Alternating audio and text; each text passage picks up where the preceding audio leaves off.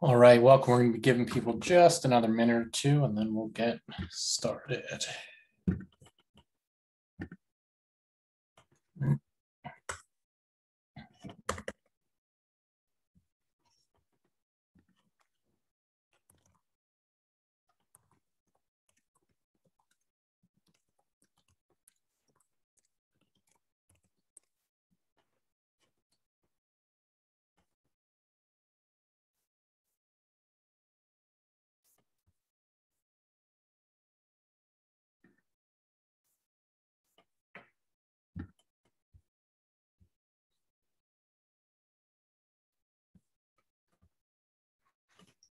All right, welcome all. We're just giving people another minute or two if you just joined over the last second or so. So welcome, Sean, Scott, Spencer. Good to see you. Hannah, Erica, Ken, Alan. Welcome to the meeting.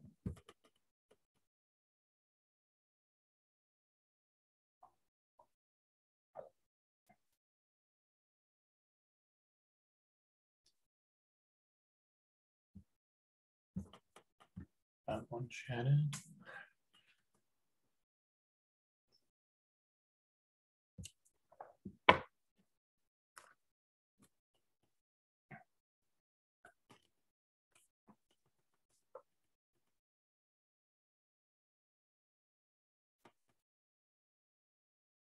All right, I think we're approaching quorum. If people join a little bit late, we'll catch them up. I've got the chat window pulled up. Feel free to just throw in kind of questions as they come in, and or put your hand up or whatever folks do these days, and we'll get them all sorted as quick as we can. But let's begin.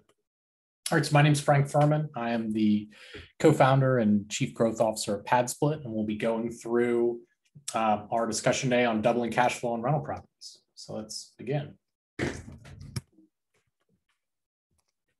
All right, when we start, when you think about housing and, affordable housing is in the news today and people think about it, I want you to imagine for a minute someone who is functionally homeless, right? What does that mean? What do such people do? Maybe they commute from further and further away to get to something they can afford. Maybe they crash on someone's couch. Maybe they sleep in their car or at the airport. I'd like for you to meet Mariah. She's a writer at a church here in Atlanta. She earns about $20,000 a year, so she's working full time, but obviously on the low income end of the scale.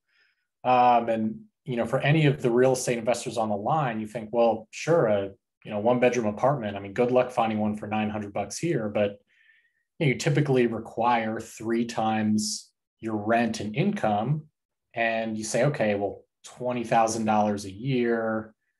You do the math and you think, well, that doesn't come out to $900. It comes out to about $600. How does Mariah get an apartment? And the answer is she doesn't. She can't. There's no housing stock available for someone, even like her, who's working, who is decent credit. It just, you don't meet that minimum bar. So what was Mariah doing? She was sleeping on her friend's couch, and she isn't alone, right? She's one of over 14 million low-income renters, singles and couples, just singles in the US, who frankly don't have good options, right? People who make less than $35,000 a year generally do not qualify for housing. It's a market of over $100 billion annually. So it's a big part of the market, the biggest part of the rental market, in fact. So what we do at PadSplit are very core, right? We are a two-sided marketplace. We sit in the middle in between hosts, landlords and members, the residents in the houses. But really the functional core of what we do is we show property owners how to capture and monetize underutilized space, right? We're creating housing units effectively out of thin air, out of underutilized space. So again, on the ground, what we do with property owners through our experience and our playbooks and our customer support is to show them how to take a very typical rental property, again, predominantly single family homes. We're also in apartments, and we're quite agnostic on that point. We like them both. But taking a property like this, that's maybe a 4-bedroom home, pretty standard rental property, saying, okay, well, how would you repurpose this dining room or an office or a basement or, what have you, to create additional bedrooms? The appeal for the renters, right, is that it is increasing the supply, which drives down prices, and they're getting better leverage from shared utilities, shared space. And the advantage, of course, the property owners, they simply make a significantly higher return on their assets. So what does that look like in practice? This is kind of the flow of how we work together. Again, like I said, we're a two-sided marketplace. On one side is the host, the landlord, right? So what they do is, they own the property, right? They list on our platform the way that an Airbnb host would list on Airbnb.com, except instead of a short-term rental, these are long-term rentals. And instead of fractional in terms of time, we're fractional in terms of space, right? So they list it and they manage the property. They're doing the hosting, right? They're welcoming people in their home. What we do for hosts is, one, we're lead generation, which is a huge part of the market, and screening. So for every person coming in, we're doing a background check, credit check, income verification, employment verification, and just filling the rooms, right? In some cases, in as little as hours from when they're listed.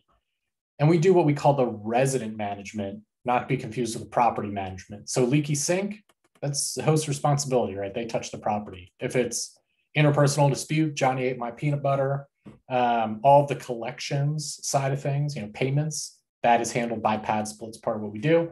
And then, of course, and this is a really important part of it, is we've been doing this for 10 years, right? So we understand kind of from beginning to end, from the acquisition phase, the renovation phase, to the operations phase, how you do this, because we have. So, playbooks that have, we've made every mistake that you can in this business, sometimes more than once. And what our hosts do is learn from that. So when we say, hey, you should really think about not having a couch in this property because we know bad things happen on couches, it's because we've had couches and we've had problems and we've learned from it. So whether it's locks, or how to renovate a property, or how to think about a cul-de-sac versus a corner lot versus street parking versus around the back parking and proximity to public transit, these are things that we have done across all phases and everywhere in the life cycle of these properties. And that's what we bring to bear for our hosts. And of course, on the other side of the market, you have the residents, right? The folks actually living in the house, people like Mariah, right? They come to our site, they see the ads and referrals and so on that we're constantly running. They find and book the rooms at PadSplit.com, the way an Airbnb guest goes to Airbnb and books a room for vacation, except in this case, it's long-term.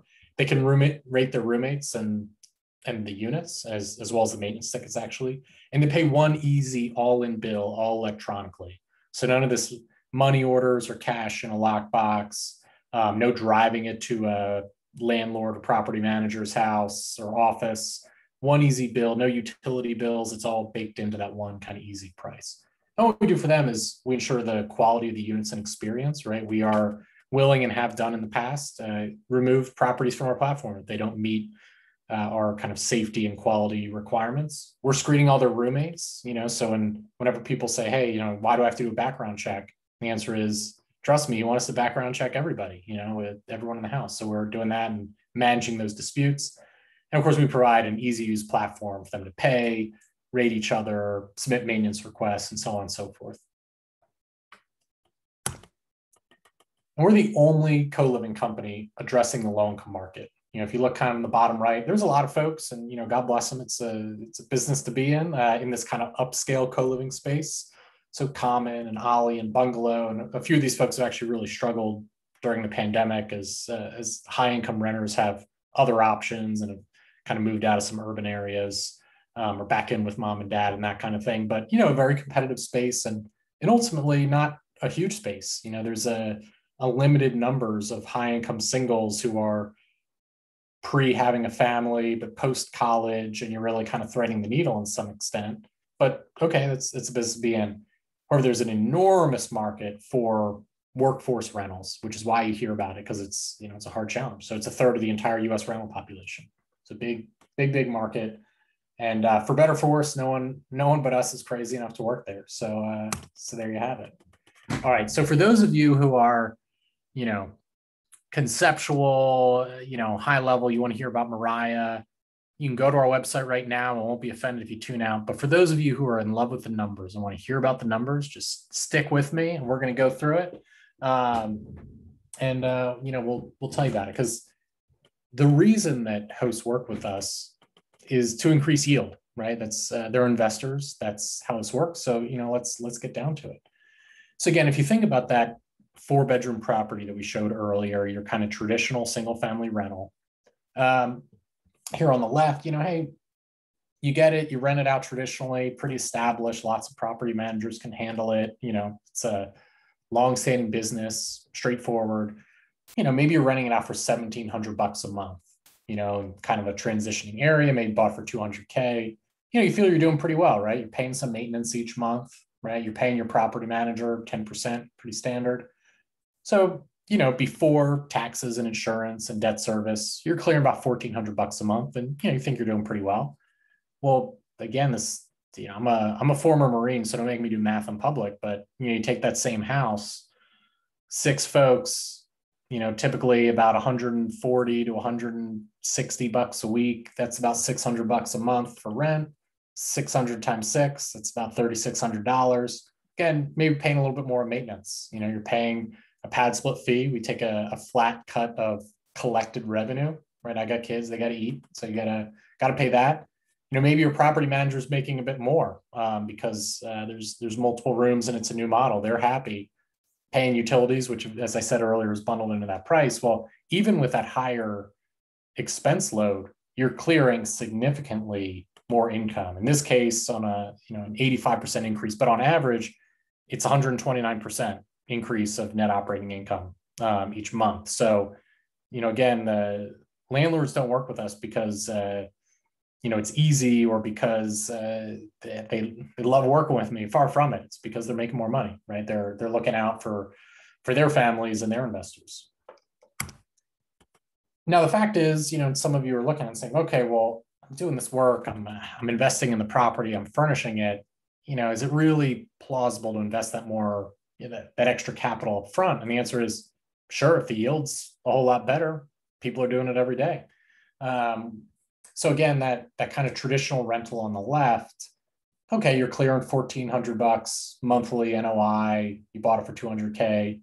Okay, you've got insurance. You're doing that either way. You've got property taxes. Can't avoid that. And you've got turn costs, right? People stay for about 2 years on average in low-income rentals, and every couple of years, it means you got to paint and handle some deferred maintenance and take those things. And okay, you're paying those things, and okay, 5% return on cost unlevered. That's pretty good in SFR. That's actually well above market, especially with where asset costs are.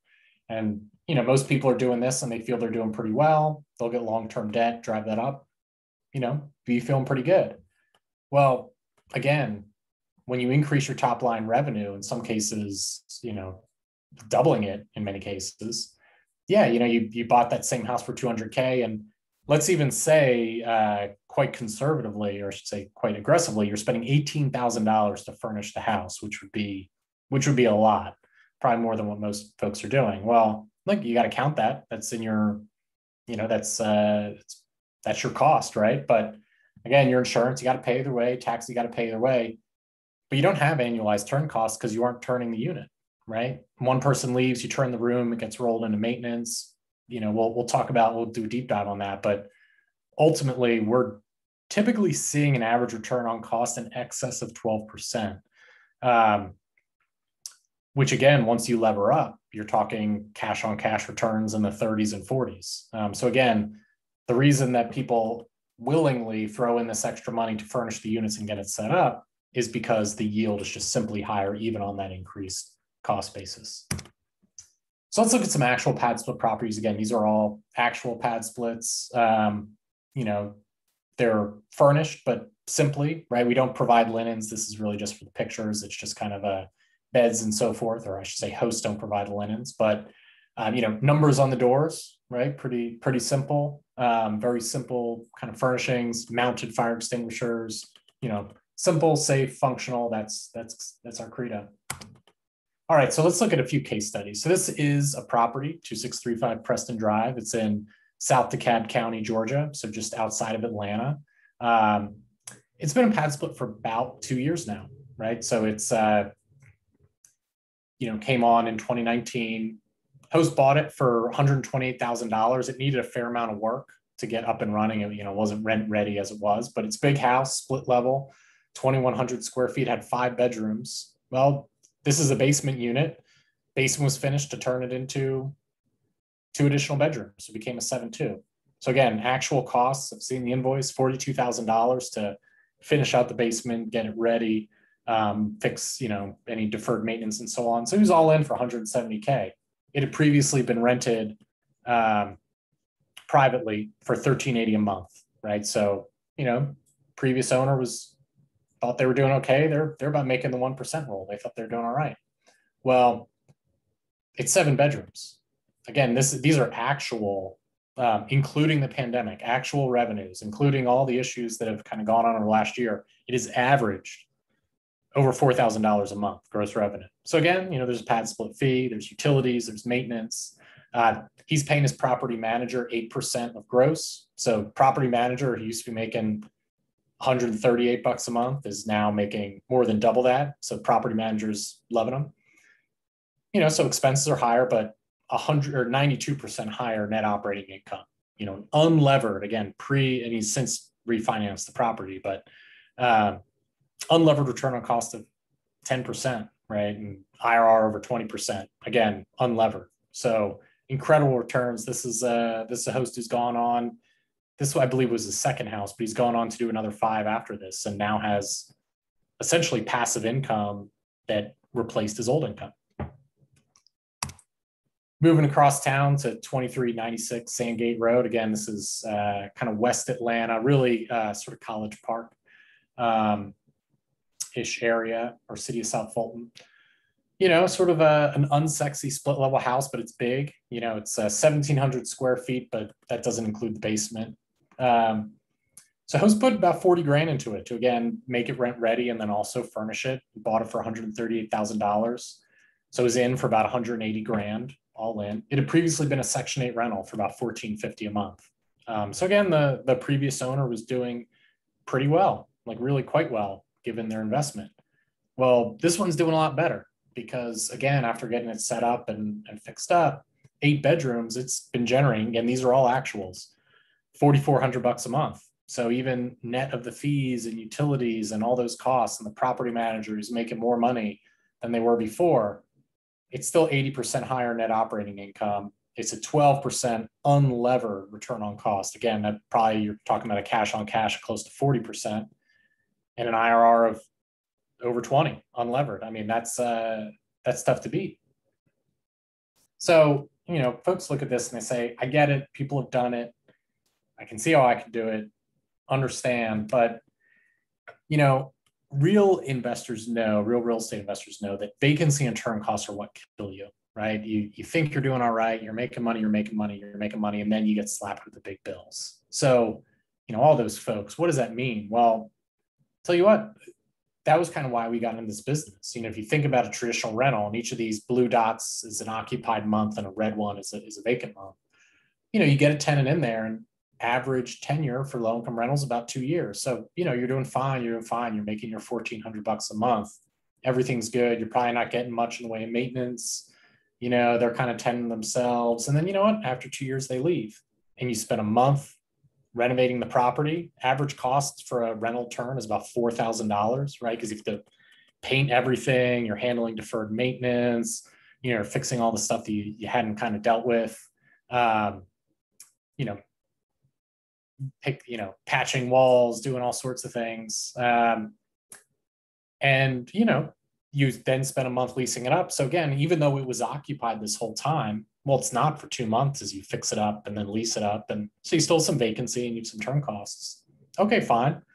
Again, that same PadSplit, 6 bedrooms. Well, the average tenure is about 8.5 months. So, even though it's not quite this orderly in real life, and we actually typically refill rooms in less than 2 weeks, but, a member leaves, you turn the room, but it's just the room. And the average cost is about $75. So typically just sweeping it out, replacing a mattress cover, a little Febreze, maintenance guy usually does it in about 20 minutes. That's really a trip charge. So you're going through, hey, someone leaves, you turn the room, you fill it up, and it's back to normal, and so on and so forth. So again, over that time, you've got small turn costs over time, room turn, every month, every other month or so, okay, room turn's happening, maintenance guys to go out, get eyes on the property, all well and good. But all these little room turns where you're not touching the kitchen, you're not touching common areas, you're not leaving it vacant for a whole time. Sure, you end up with some net vacancy. We're actually today about 96% occupancy across our portfolio. So, we take a lot of pride in that. What we think we're really good at is filling these rooms as quickly as possible. In Atlanta, we're really up around 99% occupancy, in our most established market, but those turn costs end up being a lot lower and really just end up getting rolled into your property management costs and your R&M. So you're never getting stuck with that big bill.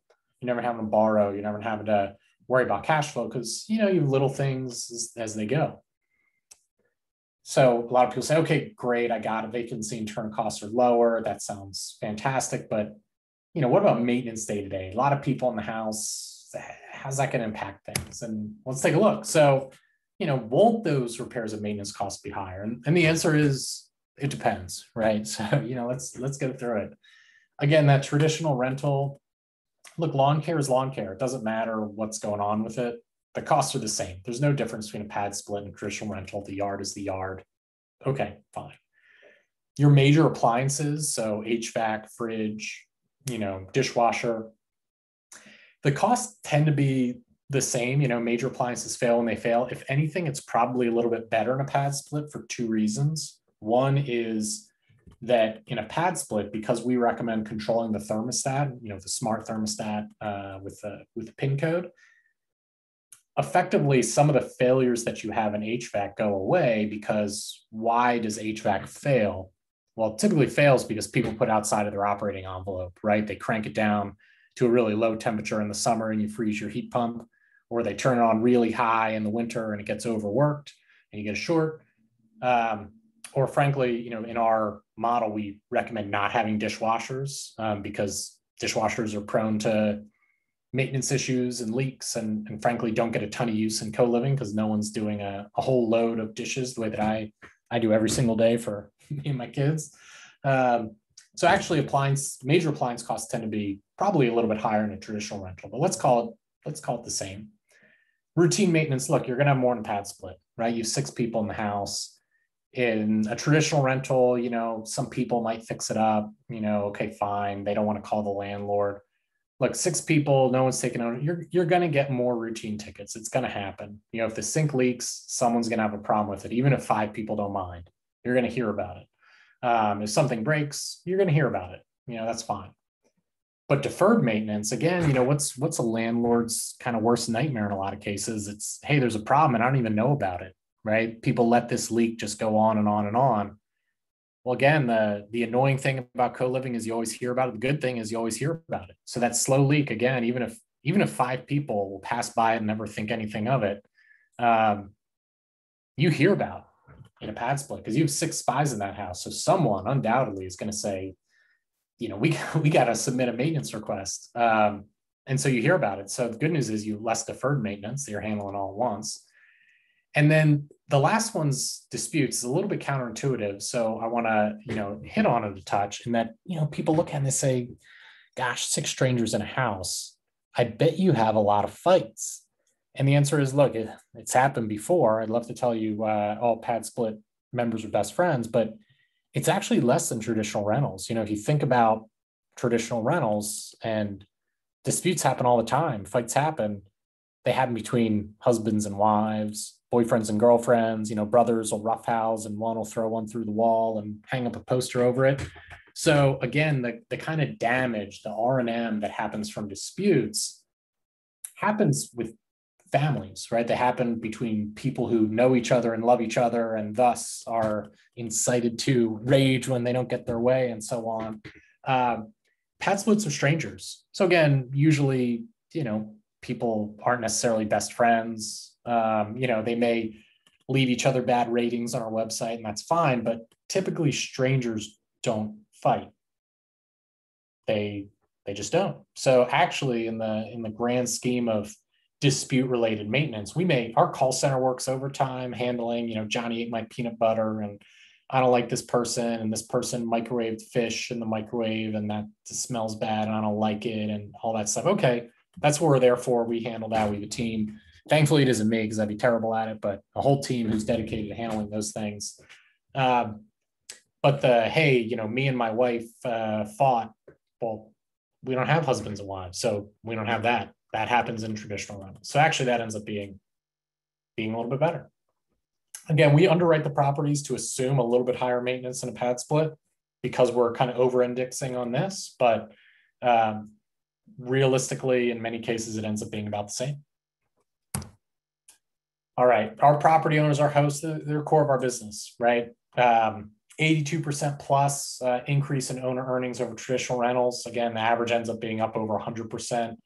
Kind of some of the most important things for us is, 76% add additional units after the first property. Again, it's not because being a pad split host is easy or real estate investor is easy. It isn't, but it's because they're making more money and they want to do even more of that.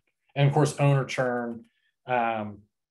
We've been blessed, I think, with a really loyal cohort of hosts, of property owners who, again, they aren't sticking with us with the program because it's easy, but because they're doing well, and that's kind of what they're solving for. And I mean, another kind of point. This is his name's not on here, but I don't really care about sharing it. His name's Josh Stanton. He's a friend of ours, one of our early hosts, a pioneer. He's also Keller Williams' real estate agent. So again, like a lot of pad split hosts, they work in real estate adjacent real estate industries. And not only has he built this portfolio of pad split properties that gives him substantial passive income, we've also referred plenty of business to him, and he's really built a business around buying for other hosts as well. So he's brokered probably about 25 transactions just because of his experience with pad split. And same goes for general contractors and insurers and all sorts of folks. I mean, there are folks who have built their careers really around servicing this host community. And we have a very active preferred vendor program to help support folks like that who, of course, help us in our mission. And referral programs as well. So, hosts who refer other hosts who activate properties, we also pay. And Josh has been the recipient of those as well. So, he's getting us coming and going. So I'm going to take a quick pause, open up to any questions. Feel free to just throw them in there. I don't see any in there now, but would love to take any questions that everyone has. And then, of course, for those of you who don't even have time to ask questions and are just in a mad rush to get started, you can head straight to padsplit.com/hosts, get all signed up, create an account, and then our sales and implementation team is there to help walk you through the whole process. And as an aside, in part because of our experience, in part because we really care about the product and the experience and the eventual kind of outcomes for our members, we like to get involved really early. So again, it's not rocket science. I'd love to tell you we're the only people in the world who can do it, but we like to get involved even kind of pre-acquisition. So a lot of things we've learned over the years that help out with that. Again, we're not brokers. We refer out that kind of work, but not a day goes by that we don't get a, what do you think about 123 Main Street kind of question. And that's really what our team is kind of designed to sort of think through. So, all right, I see some questions coming in. So I will jump in on these and take them one by one. Okay, from Titus, how do we control utility costs? Great question. The answer is controlling utility costs is actually pretty hard. What you can do and what we recommend is kind of a mix of things, but predominantly making investments in the property that drive down the usage independent of the actual behavior of the members. So what does that mean? Low flow fixtures, controlling the thermostat. So what we recommend is, HVAC is going to be at least 50% of your energy costs, right? So the best way to minimize utility costs is to control the thermostat, and which there's lots of systems on the market today that can do that. You lock it with a PIN code and you set it to the Georgia Power recommended settings. So it's, warm in the summer and cool in the winter. And that's how you kind of drive down your costs the way you would in your own home. So that's big. And then some of it's just kind of low flow fixtures. I'd love to tell you there's a way to make people take shorter showers. I'll tell you in my own home, that rule is abused by certain members of my family. What is easier is to go on Amazon and buy a Niagara 1.25 gallon per minute shower head. They cost $825, and you do that and it'll cut your water. It's the best investment you'll ever have. 0.5 gallon per minute aerators and faucets, that sort of thing. Low flow toilets where it makes sense. So so that's part of it. Part of it is also, air sealing, covering up fireplaces. So there's a few things you can do with kind of the envelope of the building that, again, this is what our team is trained to do. We're not a construction company. We're not going to, air seal your property, but happy to kind of talk through those sort of processes with you. So again, it's much more about making investments so that your costs are controlled as best they can be, given that it's difficult to control the actual usage. That being said, we also have some more reactive measures in place. So, we have, you can communicate with the members, and we do some of that as well. Some of it's, kind of reminding folks to keep doors closed and that sort of thing. And we can kind of help out with that as well.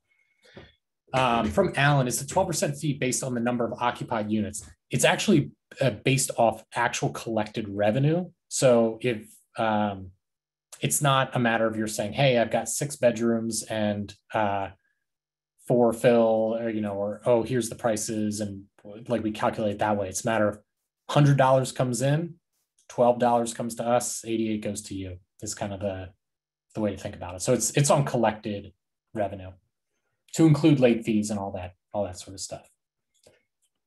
From Marcos about what about parking?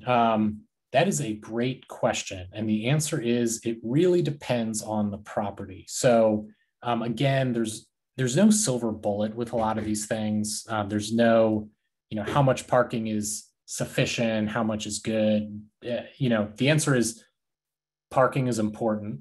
What is true is 100% true is that the biggest challenge that these properties have from a management perspective is that a lot of neighbors don't like rentals. And if you have a bunch of people in a house and a bunch of them have cars, our members, most are fine folks, but some of them, they're cut from the crooked timber that is humanity. And some of them don't park like ladies and gentlemen. They may park in front of someone's mailbox or, in front of someone's driveway or on the grass and all that kind of stuff. So again, like I said before, we like to get involved really early in the process with hosts so that they can make good decisions even before they purchase the property, right? So some things to think about on that front. And we have other webinars that we go through where we really talk about picking the right asset. But kind of the high level piece on that is, when you think about properties and where to buy and what makes a good pad split, closer to public transit is better, because the closer you are to public transit, fewer cars,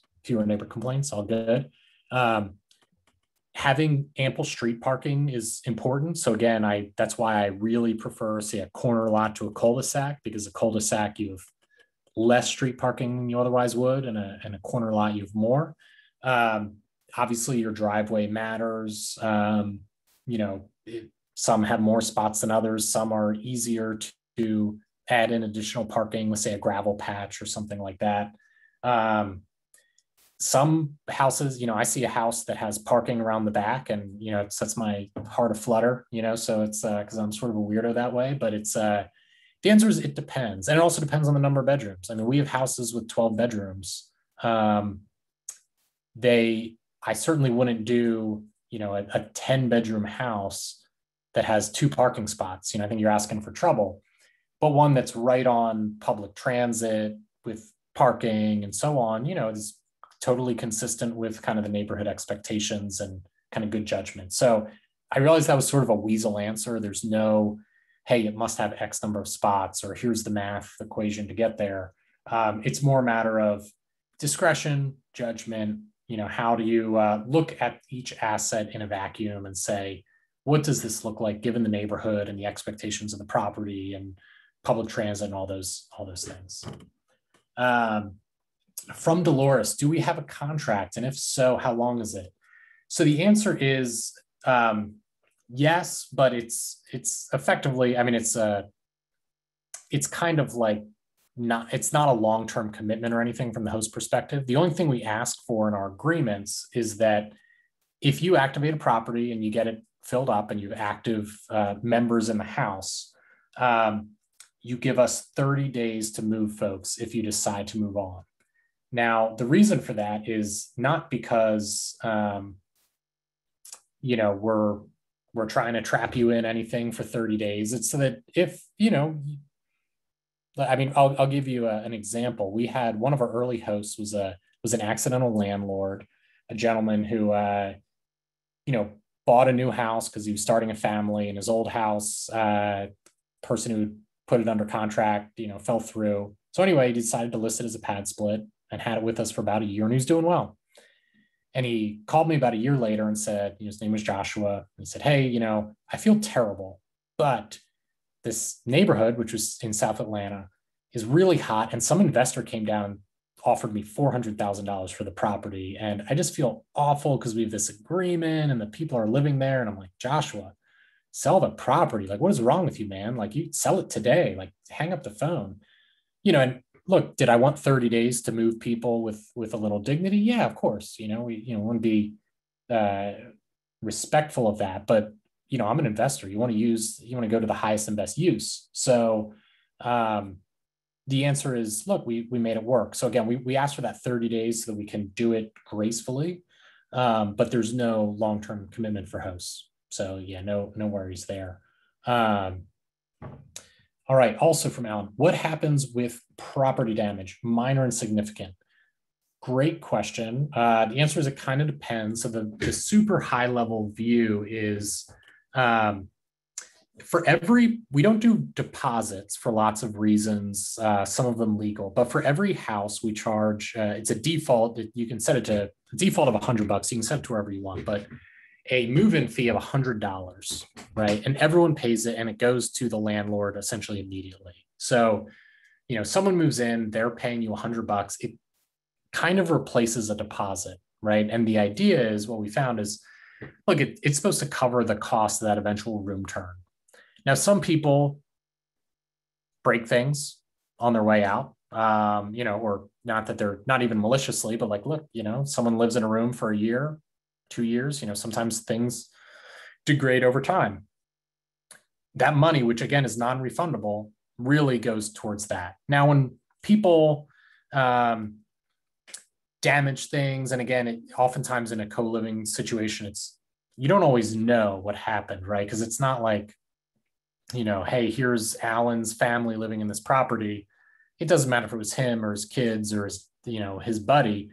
Alan's name's on the lease. He's on the hook. So that's a little bit clouded in co-living. That's the reality of it. We do maintain the ability to charge, if they're living there and they're there and so on, you can pass those costs on through. For significant damage, major damage, it really becomes an insurance question. Again, that what you mean by significant is sort of, is a good one, but if someone I don't know, God forbid, burns down your house, that's what homeowners insurance is for. I don't think you're going to be able to pass through $200,000 to one of the folks in the house. I don't even think, well, it just wouldn't work. So it depends a little bit on how major or minor it is. There are some mechanisms to pass it through. We do have a resolution center to kind of handle those. But for the most part, the idea is to take that move-in fee and have it kind of balance out for all the sort of minor stuff, the wear and tear. Because again, you're getting paid that, and you're not holding deposits. From Spencer, given the high house prices and lumber costs, what has been the impact to host returns? It's a great question. It certainly hasn't been helpful. I would love for house prices, for lots of reasons, to maybe return to normal, and certainly lumber costs, which is of really kind of no use to anybody except the mill, I suppose. But so host returns, look, it's a little bit by design. It means, and this is true not just for PadSplit, but for everywhere, rates go up accordingly. Like sometimes people are like, oh, like, gosh, it's going to be, I guess returns are compressed. And it's like, well, or prices are going to go up. This is inflation. This is kind of the impact. So prices go up accordingly to sort of cover some of that. you're probably having some return compression on that. The other thing is hosts are probably going a little bit bigger and a little bit of a wider aperture than they were before. So, in the olden days, the Techstars days for PadSplit, almost every house we had was inside the perimeter. In fact, it really was. Southwest Atlanta was South DeKalb, those sorts of areas. Now, just in the Atlanta context, we're everywhere from Douglasville to Noonan to Ackworth to, Gwinnett County, Jackson County. And we're in 15 counties now in Georgia. So to some extent, investors have been changing what they buy to account for it. So there's a little bit of all those things kind of going on, because obviously the investors aren't just taking it lying down. Are there limits on the size and number of rooms you can have in a house? The answer is yes. There are limits that are both legal. There are limits that are kind of construction and just limitations of the actual asset. And then there's, of course, limits that are more a question of discretion. So we'll kind of go through them kind of one by one. So as far as the number of bedrooms, for the most part, you're more trying to fit in with the given, as far as the legal side, fit in with the neighborhood and kind of neighborhood's expectations. So again, we're in multifamily areas. We have places with 10 bedrooms. That's possible. Some of them are duplexes, some are multifamily. So the actual all regulatory is kind of hyper local, which complicates things. But I wouldn't go really above 10, and in general, anything above 8, I think you begin to have a little bit of a tragedy of the commons on especially kitchen usage. Now we require that no more than 4 bedrooms can share a bathroom. So if you have a 9-bedroom house, which many folks do, you need at least 3 bathrooms. And also kind of along those lines, like they need to actually be accessible. So you can't have, say, a 6-bedroom house with 1 master bath and then 1 common, because then you really have 5 bedrooms sharing 1 bathroom. So this may be more bathroom talk than everyone was anticipating, but here we are. So yeah, and I mean, again, it comes down to parking. I mean, we have investors who come to us and say, hey, I'd really like to do this. I think I could fit in 10 bedrooms. And you say, really, with that level of parking, with that level of, that far from public transit, so on and so forth, like the neighbors are going to be up in arms because people are going to be parking everywhere and on their, it's going to be insane. You might be able to do it. It may be legal, but it might be just a terrible idea. So that's one of the things that our team is there to work with folks on and kind of not give that discretion, but at least kind of talk through some of it. And it really comes down to a property by property sort of analysis in a lot of cases. From Titus, how does the price per room get set? So the answer is that the host sets it at whatever they want. Now we do have a pricing tool that recommends a price, same as, kind of Airbnb would. So, you get in there and it might say, hey, it basically looks at other rates in the area and the properties of the property, I guess, of the room. So, private baths, it's higher, that kind of thing. But it's, it's host prerogative. Now, if you price it, and not that people are crazy, but sometimes, people are like, oh, I want to get, $700 a month, and they price it at $700 a week. I mean, we have a team that will reach out and say, are you sure? Because that seems not right. But yeah, it's host prerogative because, you got to set your own pricing to get, manage your own returns and so on.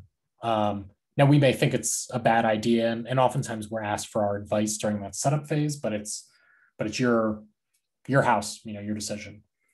From Marcos, how many baths per bedroom is ideal?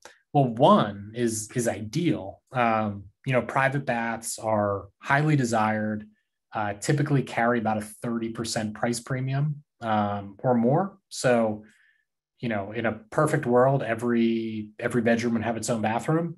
In the real world where we live in, that's relatively rare.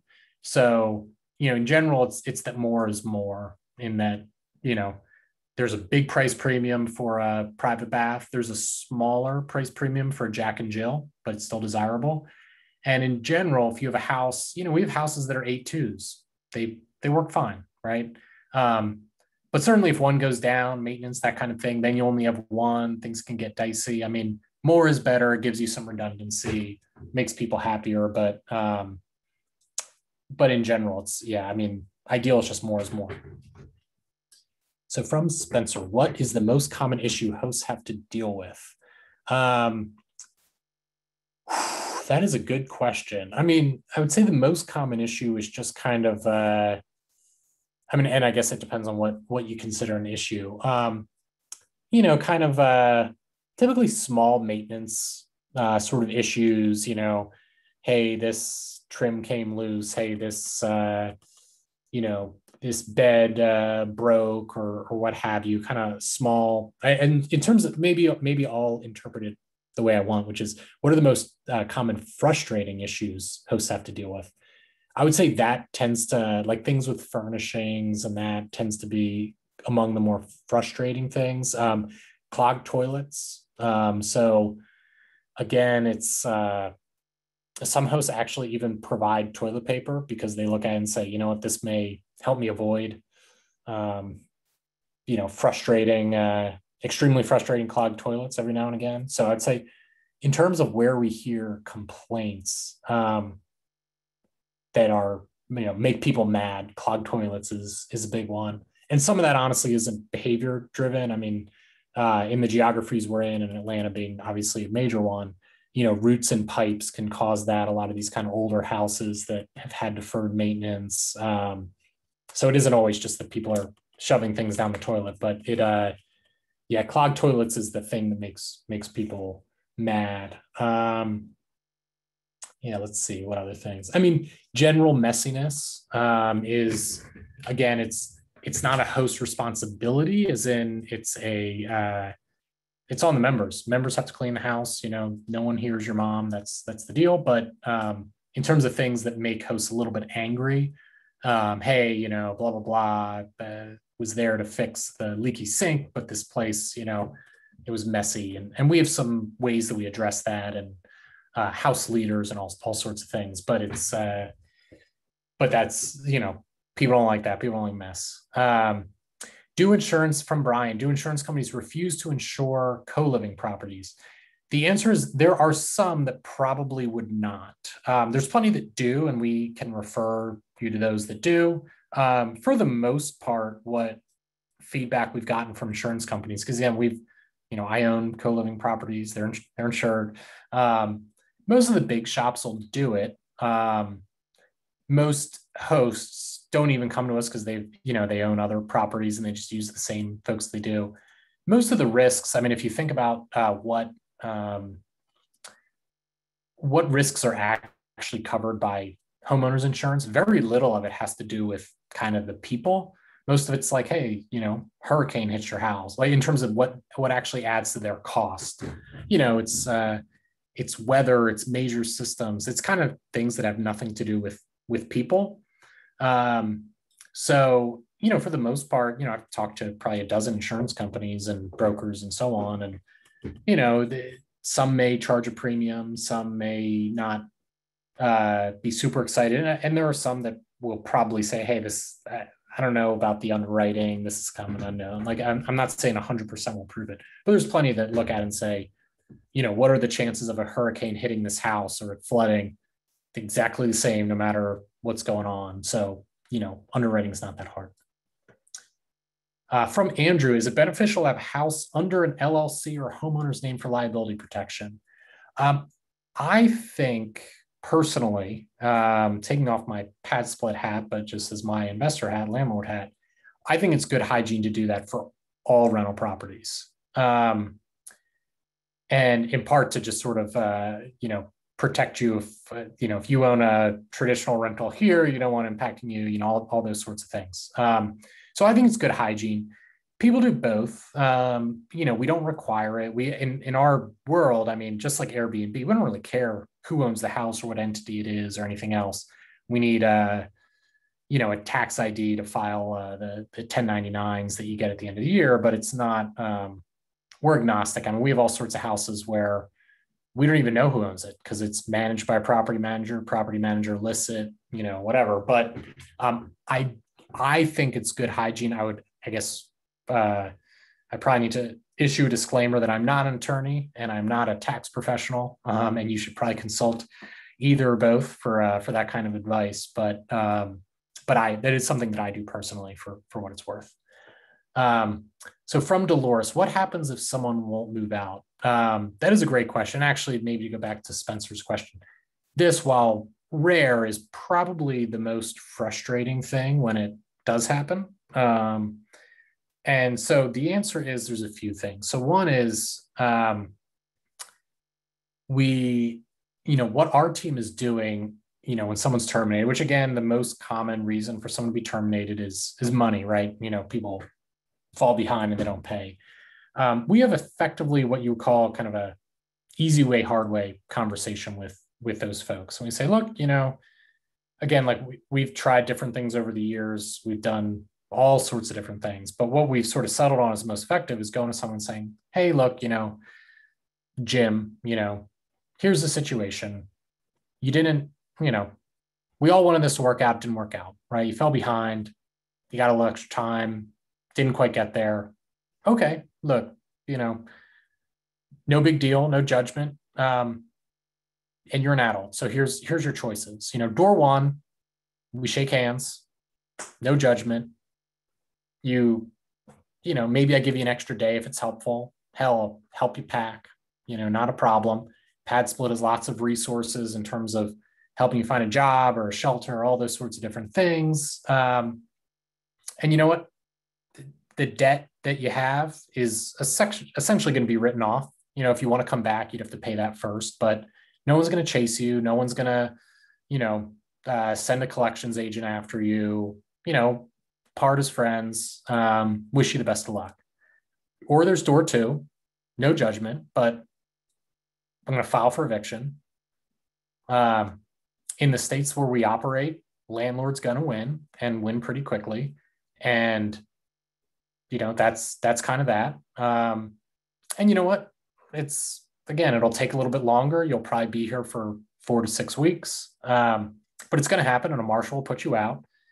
And then every time you apply for an apartment, this dispossessory is going to be on your record. And every time you get a job, there's going to be a withholding that you need to figure out with your employer. And they're going to wonder why you owe money in collections, but it's going to be paid.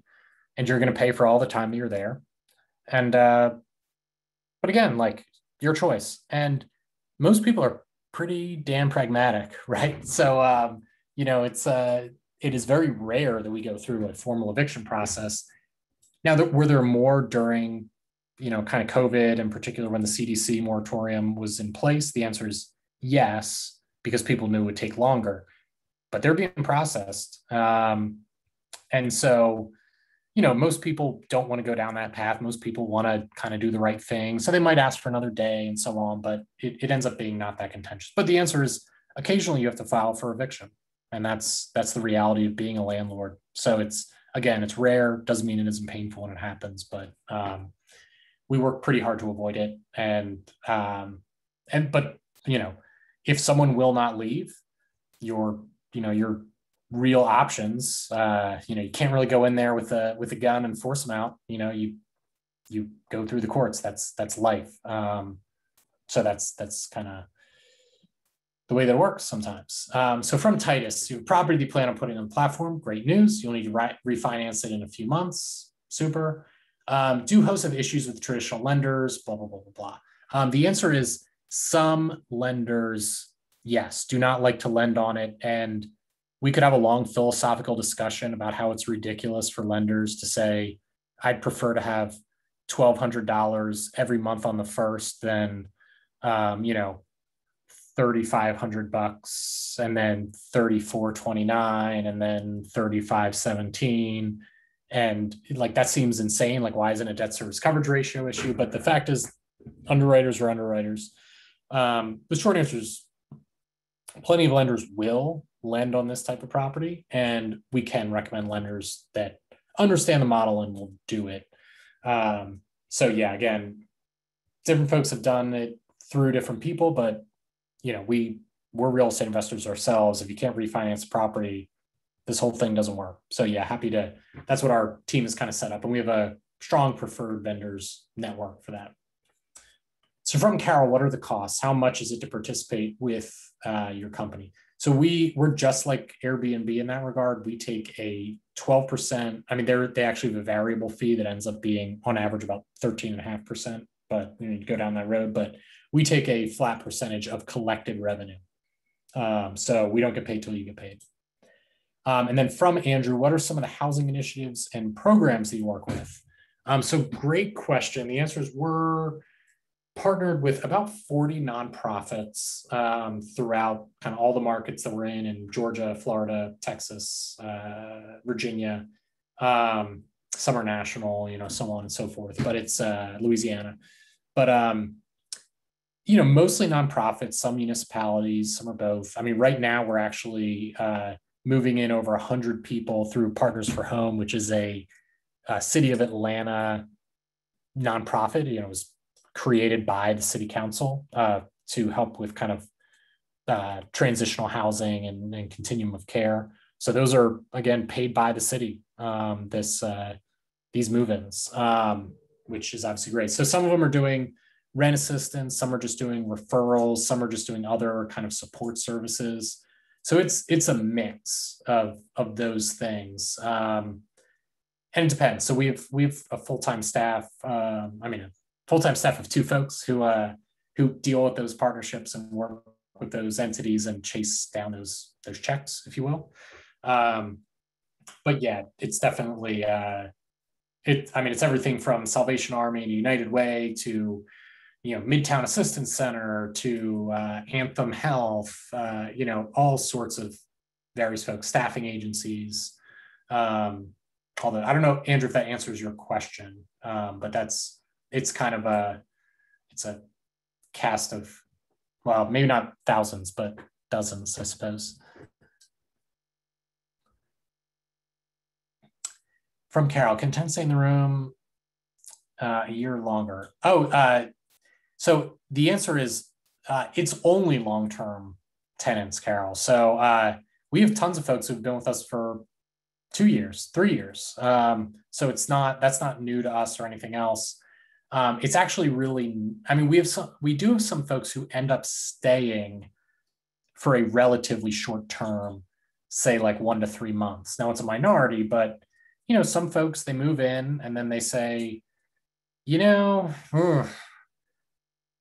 maybe mom was complaining, but at least she cooked for me, and now I'm sharing a bathroom, and maybe co-living's not for me, and they move out. Okay, that happens.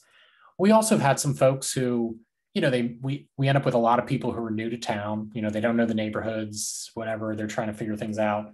They move in, they kind of get on their feet, they get a feel for things, and they're like, okay, well, hey, 3 months, fine, but now I'm ready to get my own place, and then they move out. That's fine, no big deal. But for the most part, people, assuming they're paying and happy and all that stuff, and some people are better at those things than others, but we are really exclusively long-term tenants, even if some people don't really stay long-term. There are people who live and work in the community. How do you get started? Go straight to padsplit.com/hosts and create an account. When you do that, a member of our kind of implementation team will reach out kind of immediately and, kind of walk you through the whole process. And they're much better at it than I am. As far as how people pay us, it's all electronically. It's all through their dashboard on our website or, on their phone. So it's, that's all. Yeah, they're doing it all through that. So debit, credit, ACH, again, we get those rent assistance payments from partners, but it's all kind of handled on that dashboard. And do we work with property managers? The answer is yes. Essentially every one of our hosts is a property manager in some form or fashion. Sometimes it's a, corporation that manages for other folks, and we don't even know the owner. Other times it's the owner managing for themselves. We also have property managers who we can refer you to. Looks like my internet is shady. There we go. So again, if you go and create an account and then, when you're talking to an implementation team and say, hey, I'm interested in property managers, we have folks in essentially every market that we're in that we could refer you to. Any owner occupied resident downfalls. Erica, I'm not sure if I understand. You're saying are there problems if the owner actually lives in the property, or I'm not sure if I understand your question, Erica. Yes. Okay. So we do have a few owner occupied properties. It's pretty rare. Part of that is just kind of I don't know, just the way we built the company and kind of who we've marketed to and that kind of thing. There's nothing, illegal about it. It's totally fine. Any downfalls? The only thing that I think owner occupied units have struggled with, in some ways, it's easier, right? Because you're living in the house, like you're keeping an eye on it. People probably behave a little bit better when the owner's there and that kind of thing. So I think that's fine. But where I think people struggle with it is that these are long-term tenants. And unlike Airbnb, where you say, okay, I've got my spare bedroom, I'll rent it out and people come for a little bit and they'll leave. They'll come for a little bit, they'll leave, no big deal. And if I decide I don't want to do it anymore, they're gone. People move in and then they're there. And the expectation is they're going to be there for a while. So again, we've had a few, a small number, but it's come up, hosts who do it and they're fine and no one's done anything wrong, but they're like, hey, my mom wants to visit. How do I boot this person? And you're like, well, for what? Because you weren't thinking ahead. I don't know. So that's the only thing to consider. And then the other thing is, frankly, we just don't have a really strong value proposition for owner occupied units because, most people, if they're just renting one room in their house, Airbnb is easy. You could do that. You can get kind of the short-term commitment, which is fine. And then the other thing is, a lot of people, they want to rent to someone that they know. It's like easier to rent to, a cousin or, my coworker's friend or whatever. And we don't really kind of we're not set up for that sort of customization or sort of social side of it. So most people can kind of find their own single person and it makes collections easier and some of that stuff. So it's just rare for us, but there's nothing, nothing against it. I mean, you can go and you can list a property, you can do it today. It's not a big deal. From Carol, do you have to get a permit from the city? Will PadSplit take care of that? The answer is, it depends on what you mean by city. Some municipalities require certain permits for everything, whether it's just a certificate of occupancy for any rental property to, lodging facility or anything. There's no permit for what we do really anywhere that we operate, other than many municipalities requiring a certificate of occupancy. There are some things that exist, like for example, in Houston, where we have a number of properties, there's a lodging facility that some folks have chosen to go through. There's some pros and cons to that, which your team can kind of work through with you. But we don't apply for permits. Those permits generally don't exist. Now, what is also a design choice, and again, I'm not advising anyone one way or the other, but is construction permits for folks who are, say, finishing out a basement or that kind of thing. Again, depends on the municipality.